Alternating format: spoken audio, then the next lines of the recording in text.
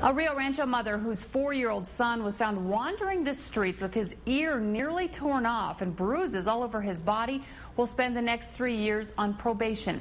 Charlene Gallegos was handed the sentence after suddenly deciding to plead guilty to child abuse. Gallegos and her boyfriend, Edward Kolarek, were arrested back in November of 2008 after the boy was found on Enchanted Hills Boulevard, several blocks from home.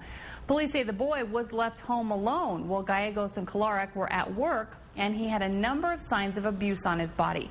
At the time, Gallegos said it was the result of them disciplining him. Kolarek is awaiting trial.